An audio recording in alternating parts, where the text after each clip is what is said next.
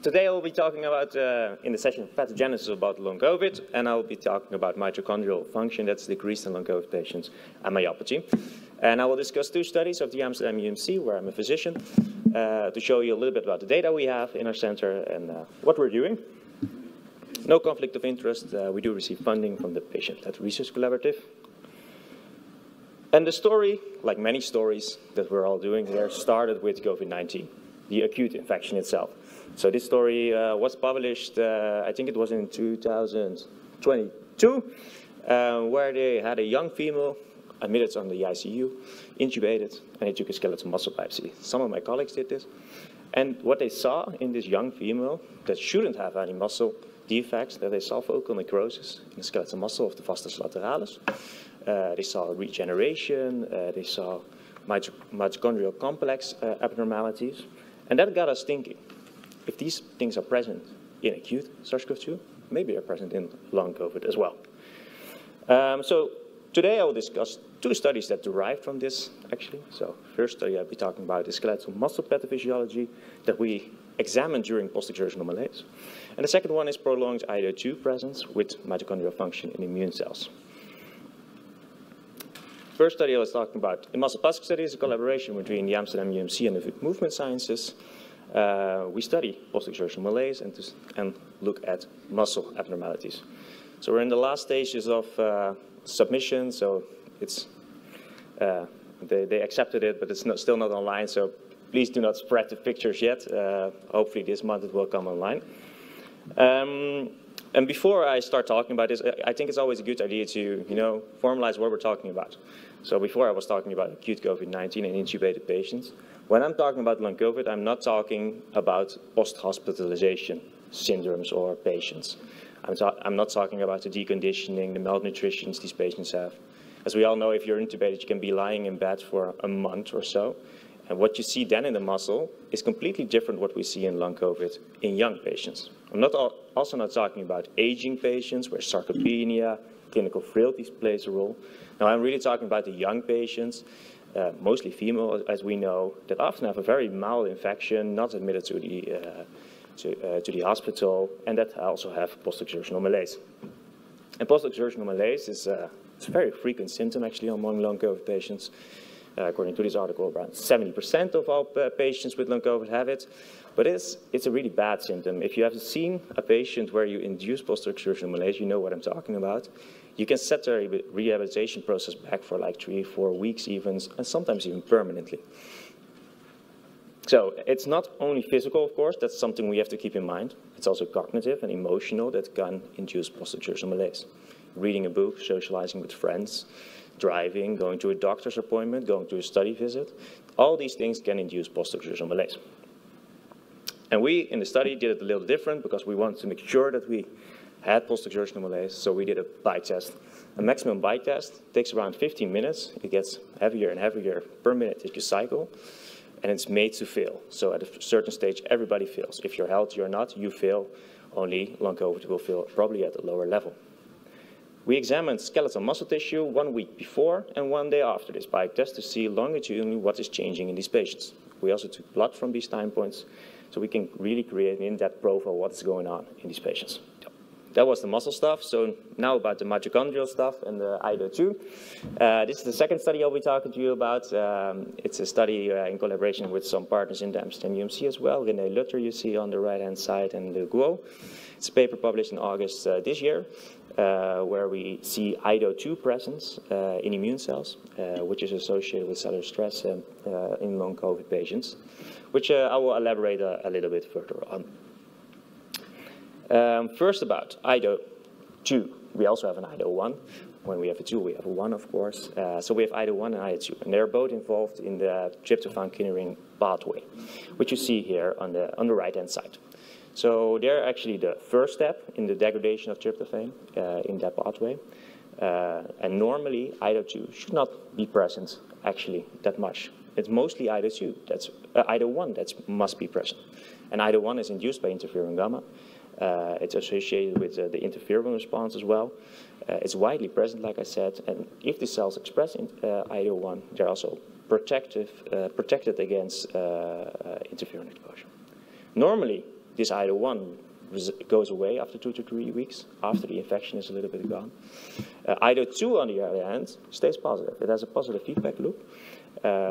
These cells that express IDO2 are not protected against autophagy and apoptosis, and it should rarely be there. A good thing also to remember about this pathway, the kynurenine pathway, is that certain metabolites within this pathway are neurotoxic. For example, quinolinic acid. That's a neurotoxic metabolite. Quinolinic acid, for example, is instead neuroprotective. So that's a little bit about the background of IDO. IDO is not new, by the way, in chronic fatigue, LANS, and ME, and long COVID. A lot of is being published already. We're calling it the metabolic trap. For example, it's been spoken about for many years. A lot of studies are quite active in it. Also the serotonin study, of course, where we show that a low serotonin is found in long COVID patients. That was quite recently released, of course. Also a study from the Netherlands where they show that patients treated with an SSRI, with serotonin, actually do better, are also all involved in the pathway with tryptophan. So it's not new, but what we did new is look for IDO2. And normally people only look for IDO1, and we looked for IDO2. And this story again started in the COVID-19 itself.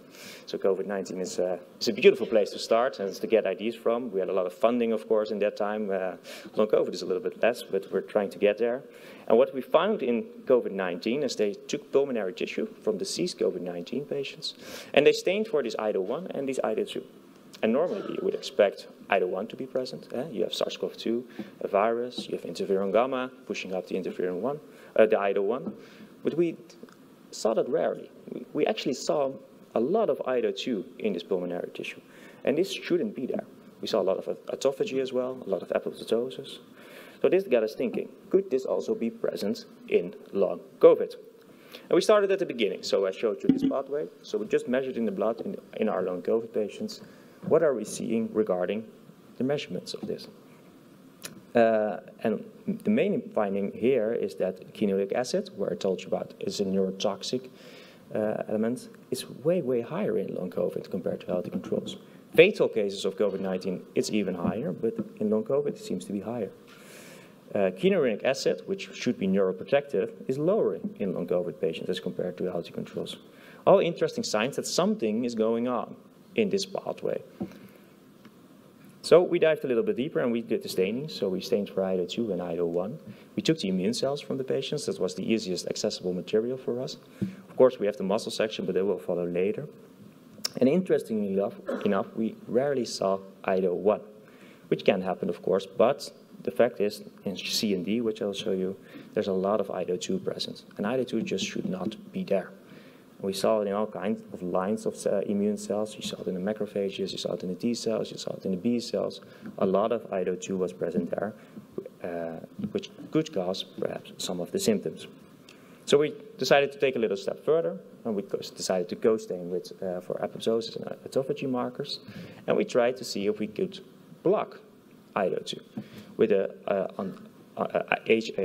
AHR antagonist. So the first line is just the controls, and at the bottom 2 rows we added an antagonist. What you can clearly see in the first picture is that there's a lot of IDO2 presence, there's a lot of apoptosis, there's a lot of autophagy in the second picture. And the moment you start to add the antagonist, IDO2 expression goes down, apoptosis goes down, autophagy goes down. If you add more of the antagonist, even more is going down. Also shines that this process could be reversible. This is, of course, not in humans yet, so that's, of course, the next step we're going to see. Are we able to diminish those IDO2 in actual long COVID patients and maybe diminish the symptoms in long COVID patients? So we also decided to look at, is this doing damage in these long COVID patients? We had the immune cells, so what can we use as a damage marker other than the stainings we did? So we decided to look at the mitochondrial respiration. Of course, a little bit based on by the skeletal muscle tissue respiration that we saw. And also in these immune cells of long COVID patients, you see a diminished respiration in the immune cells. So we have diminished respiration in the skeletal muscle cells, we have a diminished respiration in the immune cells. These mitochondria are not functioning properly. And that's also visible again when we perform metabolomics. You see also that certain products within that TCA cycle are downregulated. Citric acid, one main component in there, severely downregulated in long COVID patients as compared to healthy controls. So with this study, I tried to summarize for you that this SARS-CoV-2 triggers a long-lasting IL-2 response, and that specific metabolites within the quinine pathway are best kind of related to the symptoms we're seeing in long COVID patients. And that combined with the results of the first study that I showed you, where we show severe myopathy, metabolic disturbances, mitochondrial respiration that was diminished, we provide a little glimpse in what we do and what we think is a possible explanation of long COVID patients. And we think that mitochondrial dysfunction, the presence of IL-2 and the myopathy we see in long COVID patients are key characteristics of long COVID as we see. Of course, I want to thank all the people involved with this product, from the product with this work from the Amsterdam UMC and from the VU. Of course, also our funders. Thank you very much. And this is what I had to say for you today.